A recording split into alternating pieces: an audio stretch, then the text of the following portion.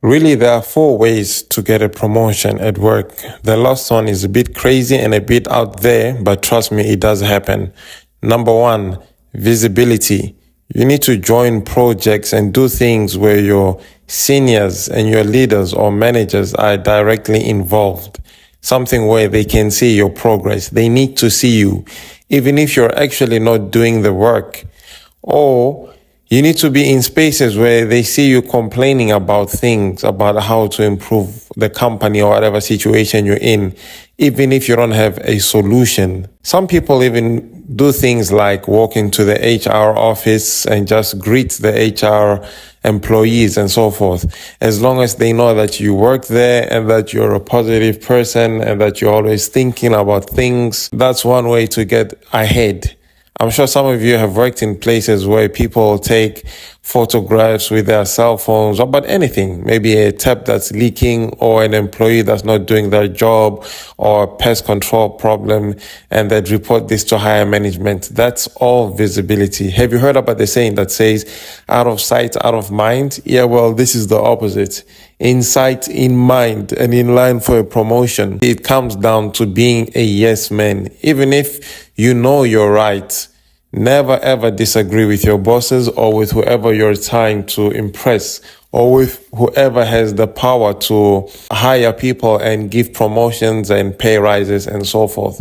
You know, you need to let your ego go all the way to the curb and make sure that you agree with whatever these people are saying. You need to massage their egos and basically just be a positive person all the way around. I don't care if you just came out of a breakup. As soon as you get to work, you need to behave as if nothing happened. No one wants to see someone moping around, complaining about anything. You know, work is hard enough as it is already. You know, there is office politics, you know, the long hours, overtime and so forth. The last thing people need is for someone to come with their own baggage and add to whatever is happening there. Have you ever seen those people from your finance departments, HR departments and sales and so forth? Look at them have their lunch or dinner in the cafeterias or canteens and so forth. It's all about small talk. Nobody really wants to hear all of that heavy stuff, you know, the conspiracy theories, unless you mean it as a joke. But things like politics, religion, all go out the window in most cases. And number three is not taking anything personally. This goes both ways. So you will be doing things that will basically be stamping on other people's heads and so forth. But you should put your emotions all the way out of it, you know. Don't take anything too personal as well. Whatever happens, try to look at it as a business decision. Also from your own perspective, if you were to do something to basically backstab your best friend at work because you want a promotion or something like that, well, you should also just look at it as business being done.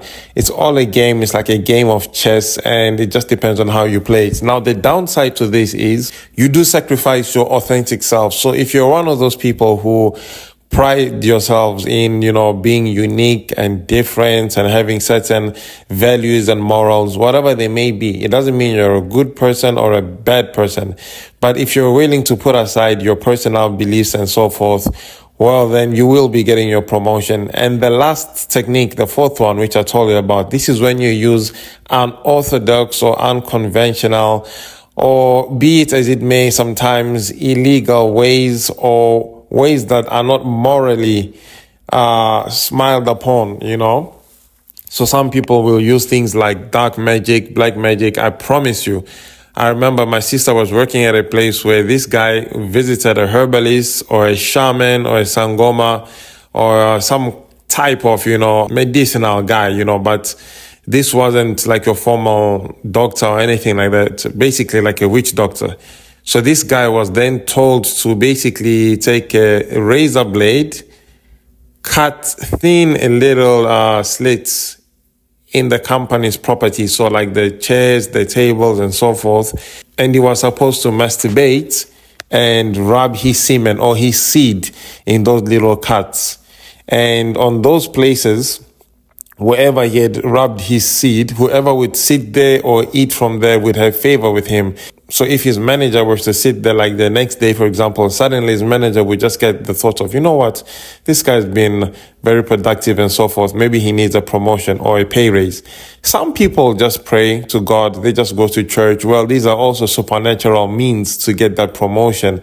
Some people use other types of charm and other forms of spirituality. Some people sabotage the people that are working in positions in which they want to go in. You know, some people would sabotage such people, you know, stab your car tires and so forth. But these are all ways to get promotions. For me personally, I think it's okay to not be a careerist all the time. You know, some people don't want promotion. Some people don't want to be owners of things. Some people don't want to be rich. They just want to work, make enough money to support their hobbies or even their families.